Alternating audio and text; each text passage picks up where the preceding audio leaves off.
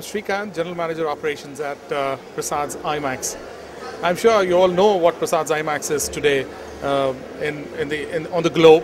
As far as Hyderabad and Srikanth is concerned, I think it's a one-stop destination for entertainment. Cinema, food, entertainment, shopping. I think you'll find everything in this place. Prasad IMAX, as you know, was opened in 2003, one of the first multiplexes in the state of Andhra Pradesh. So that makes it very unique. There are about 5 screens here, multiplex screens, and the gigantic IMAX is here.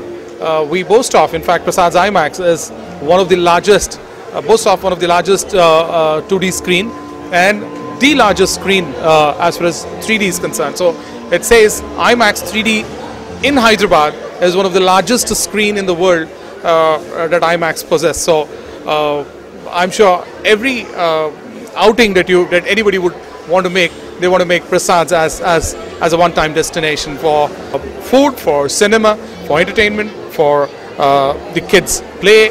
I think it's a wholesome entertainment that we talk about at Prasad's IMAX, and this place has seen more than 8 crore people coming into this place and enjoying themselves. So that shows that this is the destination for people in Hyderabad and Srikanth. For that matter, IMAX is, as I said, we've played movies like Harry Potter's, Spiderman's, and the recent Avatar, where we created a world record by having about 3.5 lakh people watching this movie only in Prasad's IMAX alone. So that makes it very unique in this world, and that makes it more interesting in terms of the way the people look at IMAX. So 3.5 lakh people watching in one single theater, one movie is just huge.